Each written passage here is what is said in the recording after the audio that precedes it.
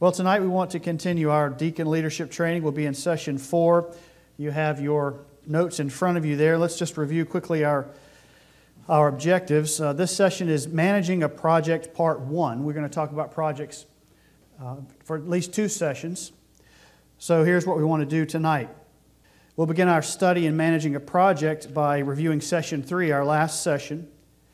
Then we'll move to discuss the steps required to carry out a project. What are the steps that we go through to execute on a project?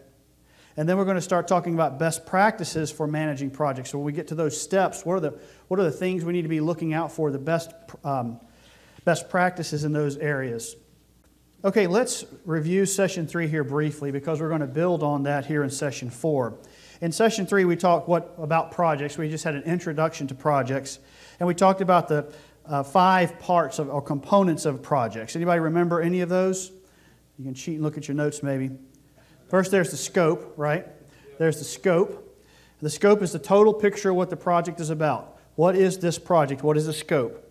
And then the second is the time frame. The time frame is just when are we going to try and start this and when are we going to finish this.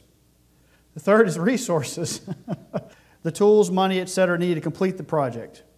Fourthly is components. The smaller parts of the project that make up the whole. And then we have order or sequence, the sequence of action, the steps that we have to take in order to complete the project. So that's really what we talked about. We talked about those 5, and then we went through and we looked at the errors that are made, the common errors that are made in carrying those out. Now, we're not really going to go through those now because we went through those the last time. But what we want to do now is go and build on and start talking about managing projects, the steps to carry out or manage a project. And I've got 5 of those too. 5 steps to carry out or manage a project. Let me identify them for you here.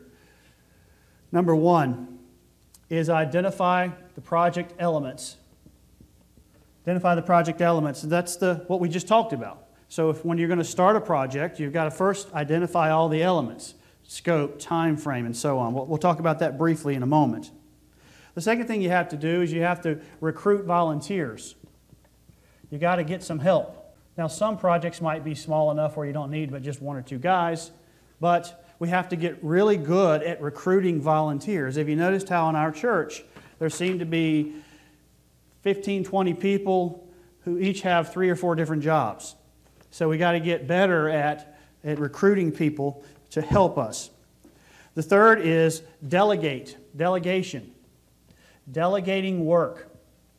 That would be getting others involved, giving them work to do, sharing work with other people. All right? And then fourth, we have to track, manage, and motivate our workers. We've got to keep up with what they're doing.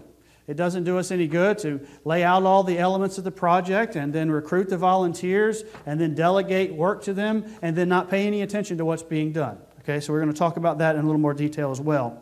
And then the 5th thing we have to do is we have to overcome obstacles. Any of you, and I know all of you have been in charge of a project in some form or another, whether it's you are trying to get a roof on, or Ollie in your former project management life with, was it CMI? And Josh in your work at churches and all the other things that you've done, you end up, every single project has obstacles. We've got to really address that. So what I want to do over the next 2 sessions is dig into the meat of these and talk about what they are and talk about some best practices, some things to look out for, things to do, things not to do, to try and make all of us a little bit better at actually executing on a project and managing a project. All right, that's what we want to do. Now we're going to deal with the first 3 tonight, and then we'll look at these 2 in the next session or sessions. I'm not sure if I'm going to split this up and do 1 at a time because each of these have so much in them, or if I'm just going to do them in 1. So this is what we want to do. We want to look at these 3 tonight in some detail. Step 1, identify project elements. You know, we're not going to spend a great deal of time on this tonight because really we talked about this in our last session. We just reviewed it from session 3. We talked about those 5 pieces. We talked about some errors that are made in those. So we're not going to cover this in a lot of detail tonight. I would say that overall, this isn't where you run into most of your problems in the larger projects in the church, identifying the elements. Yeah, we need to get good at that. We need to spend the time on that. But most of the time, it's those next four where we really run into the trouble. Getting people to help us, delegating work, and so on. So the problems come up in those other four areas. Really, all I want to emphasize here again to you is that once you become the manager of a project, once you become the lead on something, put the time in there. Put the time in there. We emphasized that a couple of times in our last session. Don't skip it. Get thorough, get deep, spend a lot of time in there. Don't skip that step. Invest up front so your project will go well and you won't frustrate your workers. All right? Because this is where we start frustrating our workers a lot when we're not ready. When we're not ready to manage the project. All right? So we're not going to spend a lot of time on this one. We're just going to pull this one off of here. Okay, so recruit volunteers. Let's talk about recruiting volunteers. Recruiting volunteers simply means that we want to get people on board to help us. Get people on board to help us. So here, let me ask you, let's just put this out here. Let's have a little discussion here. So let me give you just a few thoughts that I have on this, all right? And this fits in with what you guys were saying already. And the first thing I would say is we're talking about best practices, things to do. And the first thing I would say is recruit who you want. Recruit who you want. You're only as good as your team. You're only as good as your team. Don't just recruit anybody. Get the best guys for the job. The best guys for the job. Who are the best guys for the job? Get the guy you know who can do the job. First of all, you mentioned earlier, you're talking about you need people with the right skills. So if you're looking for a construction project, the best team member is going to be somebody who can do construction. When Ali and I were talking about this youth classroom, we started talking about who can do this, and Luke came up because he does it for a living. So we wanted Luke on the team. We had some other guys that knew some stuff, but Luke really knew what he was talking about, so we wanted to get Luke. It doesn't do you any good to get a guy who doesn't know anything about construction. Now, you may be able to use him as a helper, and that might be good, but get the guy you know can do the job. How about this? Get the guy who will not give you any issues. Think about this. If a guy is late to church all the time, why is he going to be on time for your project? Don't recruit a bad volunteer.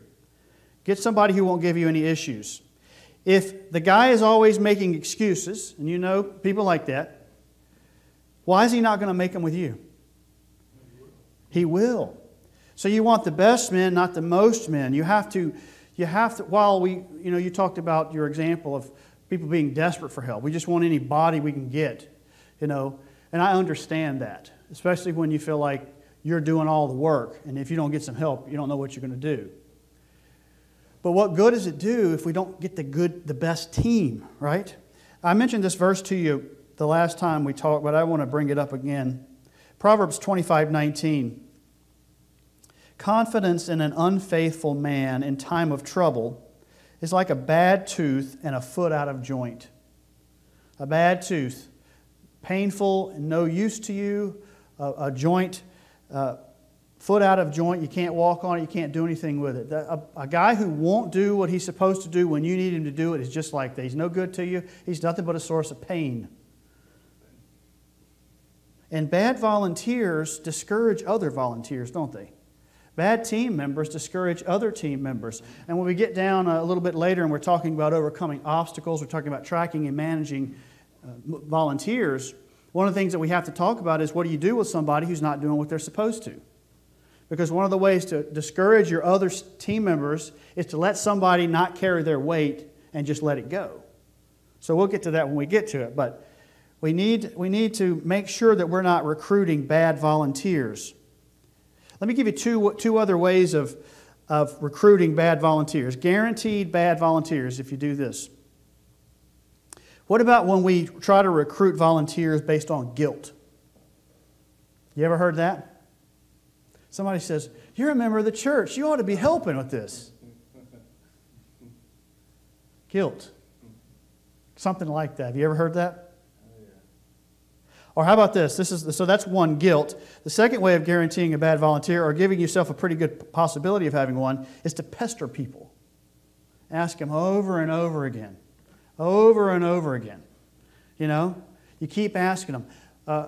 Good-intentioned, well-intentioned Christians make this mistake with new visitors or new members, because they will ask them over and over to come to the Sunday or Saturday breakfast. They'll ask them over and over to come to Sunday school. They'll ask them over and over and over to do whatever. It's well-intentioned, but you can't pester people.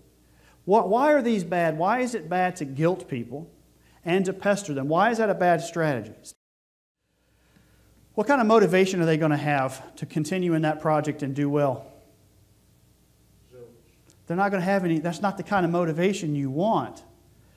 Right? So they're going to have this really weak motivation. They're going to be, like you said, resentful, bitter. They want to avoid you. And so what are you going to have? You have a problem. All right, so recruit who you want. And then I mentioned this last time. We'll hit this briefly. Recruit directly. There's certainly a place for the call, the general call. You know, stand up in front of the congregation and say, we need help. But usually that general call is a call to no one in particular. And so you can kind of just duck and go, oh, they're not talking to me. So go to the specific men you want. If you need somebody on the team, go to the person and ask, hey, can you help us with this? What is the benefit of going directly to someone face to face and saying, hey, can you help us with this? You can get an answer right away if they'll give you one, yes. But isn't it more powerful when somebody walks up to you and says, we need you. Can you help us?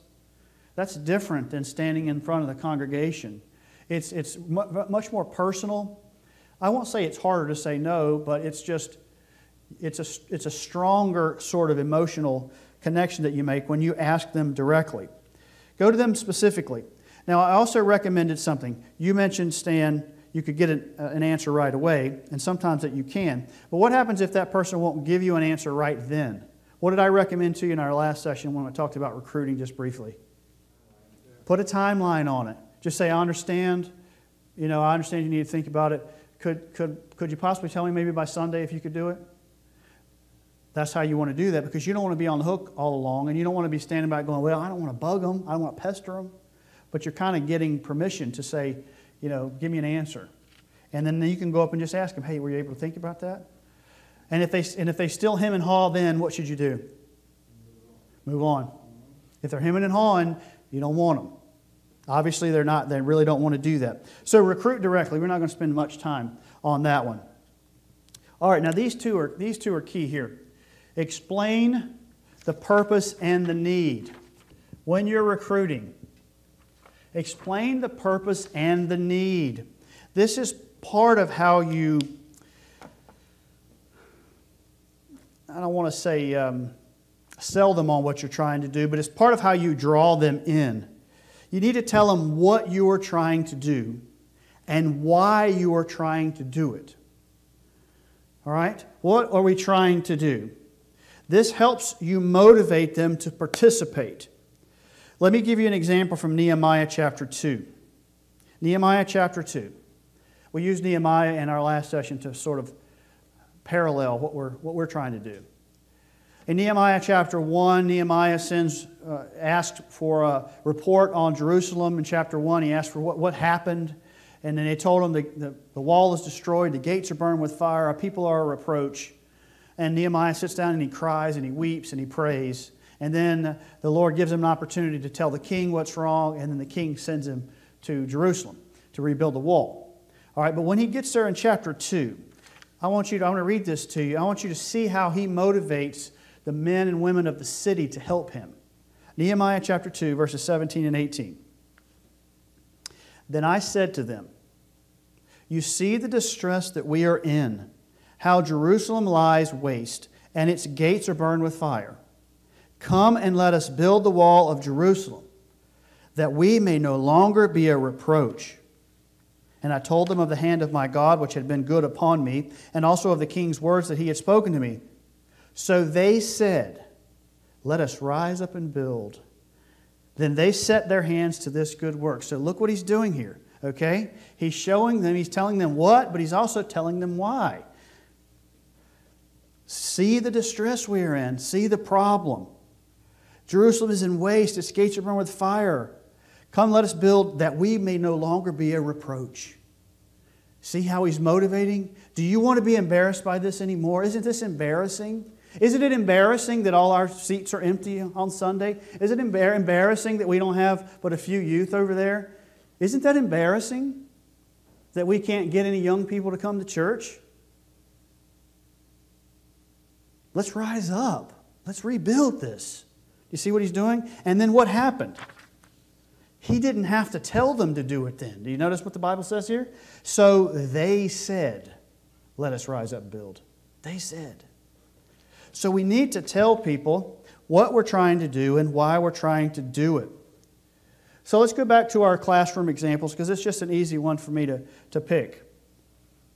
When you go to someone and you're asking them, what do you want to say? Hey, can you help us? We want to build 2 classrooms over. That's the what. Okay, but the why. Why are we? We're building 2 new rooms in the student building for extra student classes. We can also use them to grow our Sunday school down the road. We're trying to build the church and grow the church, and we need to do this project so we can do that. Will you help us with that? Do you see? This is what we're doing, but this is why we're doing it. And it pulls them into something bigger than just putting up 2x4s. You see that? So when we're talking about tonight later on, we talk about our emergency plan. What are we doing is we're trying to get prepared for an emergency, but why? So we can feed our people. If everything goes south, we can provide medical care. We can take care of our sheep in an emergency. That's why. So give them the purpose and the need. All right, and then finally, this is one that I make a mistake on here. Explain the limits of the work. Now, this is really hard in a small church when you're overwhelmed and you've got so many things to do and so few people. But what you want to try to do is give this person a date and a time and specifically what you need them to do. Like in the case of Luke on that Saturday, from 9 o'clock to 3 o'clock on this particular Saturday, we're getting together and we're building. And we need you to lead the team and show us how to put the wall up properly and all of that. All right? You tell them what you need them to do. Lay it out for them. Carve it out. And this is the part where I've made errors. I've made it even recently. Afterwards, stick to what you told them the best you can. Don't change the scope on them. And I've done it recently. I did it to you. I did it to Dana. What happens is, in a small church, you get a small thing. Hey, can you do this for me? And you don't realize that small thing leads to 2 or 3 other things. And then you assume that person's going to keep doing it without actually asking them. And so I've had to go back and talk again and talk to my wife and talk to Josh and say, hey, this is becoming more than I initially said. Can you keep helping me with this? All right? So explain the limits of it and try to keep it. Try to keep to it as best you can. If something else comes up, make sure you talk to them so that you don't frustrate them or make them feel like, if I say yes to this guy, I'm going to be in for all kinds of work that I didn't even think I was going to be in for. You see what I'm saying? So think about that. All right, so let's talk about delegating now. Step 3 is delegating to others. Delegate is really sharing work with others, giving other people important work to do. That's the first point that I want to make here about delegating is don't try to do it all yourself. Now, there are things that you just jump in and you just knock it out real quick and get it done. But to pick up on Josh's point, we're talking about an entire organization that we're trying to develop here. We're not just trying to get 2 or 3 little things done at the house and so we can kick back in the Barker Lounger and watch football. We're talking about developing an entire church here, an entire congregation. It may seem faster, but you cannot get as much done by yourself as you can with properly trained and motivated and managed people. Right? You can't get as much done. And also, if you try to do it all yourself, what eventually happens to you? You get burned out. You get burned out. All right, so there are ramifications of trying to do it all yourself. We must make it a part of our process as deacons. Because remember, we're in the administration business. And our first and really only example in the Bible of what the deacons did was a food network for thousands of people. So these are men who have to jump right in and get organized and use other people fast. All right? If this church is going to grow, if this church is going to get more done, think about this emergency plan. I mean, we're going to talk about it later, but just the scope of what really need to do to make this effective is monstrous. We've got to start somewhere at getting other people involved. We must train others. Train others. That has to be a part of our culture, each individually, that we are going to take other men and train them on what we know so that they will know it and then they can do it. 2 Timothy 2:2. Everybody's heard this a million times, but just think about the wisdom in it. Paul said to Timothy, "The things that you have heard from me among many witnesses." Okay, Timothy, I spoke and you heard from me. You learned from me. I want you to commit these to faithful men who then can teach others. See that? So from Paul to Timothy to other men. And you notice the term faithful there. We're going to talk about that idea here in a moment. You see that? It's a direct command for ministers of the gospel to train other men. That we are not to be lone rangers in our work for the Lord. We have to train others. It's a very critical part of keeping the kingdom moving. Yes, it takes more time up front, doesn't it? It does. Now, I have two sons. One's 21 and one is 18. And for the last 5 or 6 years, I have been teaching them stuff. And I always wrestle with the question of, I can just get this done. And it's hard for me to... It causes you to have to grow a lot individually to train someone new. You have to learn patience. You have to learn how to explain things. You have to learn how to let other people make mistakes. So much growing you have to do to teach other men what to do. But what I've noticed now is I can say I've taught them all, Corbin included, how to change a flat tire, how to plug a tire. So I'll say, Silas, so like if I see the tires look low, I'll say, Silas, go out and check all the tires and pump them all up. He knows how to check them. He knows where to look inside the door and see what the pressure's supposed to be. He knows how to cut the air compressor on. He knows how to pump it up. He knows how to check it. He knows to put the caps on. I just say, go out and do that. Or I'll say, you guys go out there and take that tire off and see if there's a nail in it. They know how to do it. Dana had a flat tire a few weeks ago when she was out with Silas. And I was like, she called me, we had a flat tire, we don't know what to do. And I was thinking, well, how can I get there? How can I get there? You know? And then I thought, no, Silas is with you. I said, are you in a safe place? Yes, we're off the side of the road, no traffic. I said, well, Silas can change that tire. But the point is, see, that it's an extension of me because I taught him. But if I hadn't taken the time and the pain and the rear, and you know how young people are, they want to do it halfway, they don't want to, oh, Dad, I'm going to complain. Okay? Then I wouldn't have been able to do that. Now here's very important for you men here. This step here of delegating and training others is probably the most significant transition that you can make from being a worker to being a true leader. If you're doing it all yourself, you're not a leader. And you're not going to get anything done. You're really not. You're just a guy who will go out there, and if you take somebody with you, you'll just make them mad. Recognizing and investing in using others to get work done is a significant step that we must make to be the leaders that God needs us to be. Does that make sense? So we have to apply ourselves to getting better at that. So don't try and do it all yourself. Train others. Any thoughts or comments on that? Very, very critical. All right. Now I want to pick up on this word, faithful men, here from 2 Timothy 2:2 in this final point tonight. And I want to just go back and state something similarly, but I'm going to have a different application for it. Select the right man to delegate to. Select the right man to delegate to. What do I mean by this? We talked earlier about choosing the right man in terms of his skills. Make sure if you're doing construction, get a guy who can do construction. We talked about getting the right man in terms of, he's going to show up on time and he's, that kind of thing. But here's what I want to emphasize here. That word faithful that Paul uses in 2 Timothy 2:2.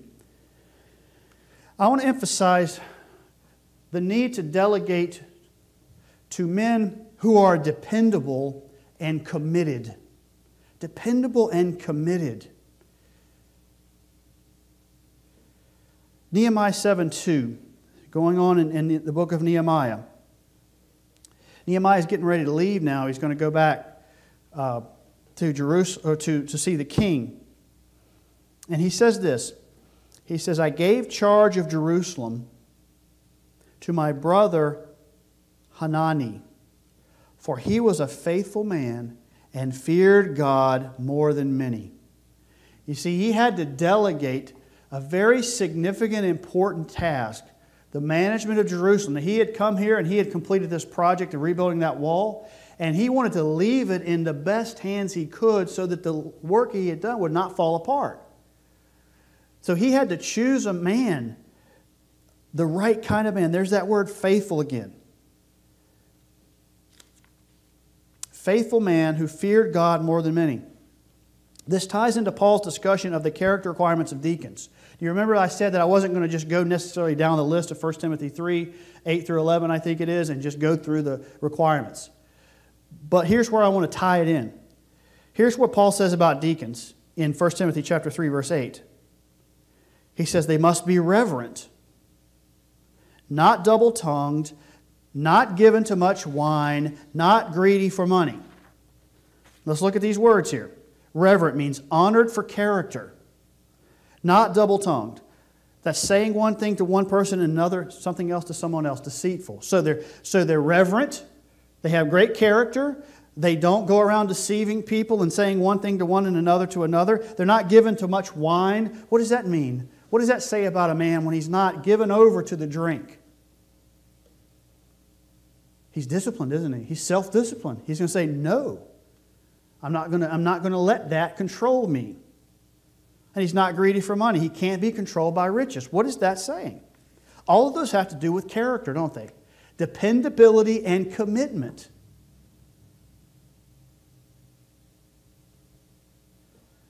Let me share something with you that I've come to conclude after 25 years in all these different churches and experiences that I've had. In my experience, the hardest thing to find is not a man who has the skill to do something needed. It is to find a man that is so committed to the Lord that he is willing to do whatever it takes to get the Lord's work done. That is the hardest thing to find. I wonder sometimes if we have not just the numbers of people we need to rebuild the kingdom, but the quality of people that we need. It's not just numbers, it's the quality. I look around and see so many men and women, many of whom have been with the Lord many years. And I see so much immaturity, so much self-centeredness, so much unwillingness to sacrifice, so much excuse-making, so much unprofessionalism, so much accepting things in the church they would never accept in their job. I honestly wonder if the Lord has simply withdrawn His grace to overcome all the obstacles that we have because of generations of unfaithful men and women that have come before us. You see, you look now and you see all the work that needs to be done in this church. I want you to think about this. Dana mentioned this to me the other day. In 20 years, both of you will be gone. 2 of the 4 men in this room will be gone more than likely in 20 years. In 20 years, we've got 40 people who are average on Sunday morning attendance. How many of them will be gone in 20 years out of 40? 30? You see, if we don't start rebuilding this thing now, there won't be anything to hand over in 20 years. You see? There won't be anybody to give it to. There'll be nothing left. That's just the math of it. But this is how we can start to multiply. You see? God sends us someone, and we take them under our wing. Don't take this the wrong way. This is a young man here in the ministry, okay? And I have done everything I can to come close to him and to pull him into my life. We meet, we talk, we pray, we share. I've done everything I can to invest in him, and help him. And he's helped me, all right? But who are you doing that with? Who are you doing that with? And then I want him, when the Lord needs someone else, he has taken my son Asa out to lunch and start to mentor him, develop him, you see? And then we want Asa, you see? If we do this hard part here of starting to train other people and really take advantage of the ones that God sends us, one will become 2, and 2 will become 4, and 8, and 12, and then we get a church full of people, and then we start another church somewhere, doing the same thing, and another church somewhere. And then churches start to come to us and ask, what are you guys doing? How are you doing this? And all of a sudden, the numbers get big real fast, you see? Yeah, it's pretty much an empty place in here much of the time. And that's a little discouraging. But it doesn't have to be that way. Okay? We can do it. I hope you and those who hear these words will prove to be the ones that return the grace of God to us by not being like so many of those who preceded us. You see, if they had done their job in this, we wouldn't have so many empty chairs.